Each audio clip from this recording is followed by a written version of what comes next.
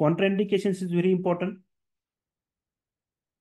because the vasodilation is the main pharmacological effect of the sildenafil. So that's why contraindication is very important.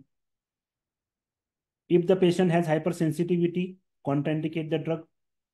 Co-administration with nitrates and nitric oxide, because nitrates and the nitric oxides also causes increase in the cyclic GMP.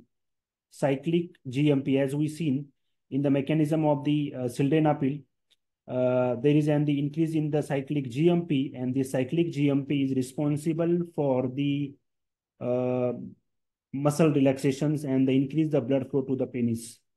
So if the patient taking the sildenafil and also taking the nitrates and nitric oxide, the most important problem is hypotension and the shock.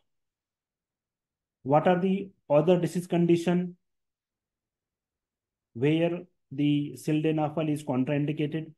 Uncontrolled hypertension, severe congestive heart failure, unstable or symptomatic angina despite of the treatment, recent myocardial infarction or stroke within past 2 weeks, severe valvular heart disease, high risk cardiac arrhythmias, obstructive hypertrophic cardiomyopathy, severe hepatic impairment. In hepatic impairment, drug is not able to metabolize, and that may lead to the toxicity.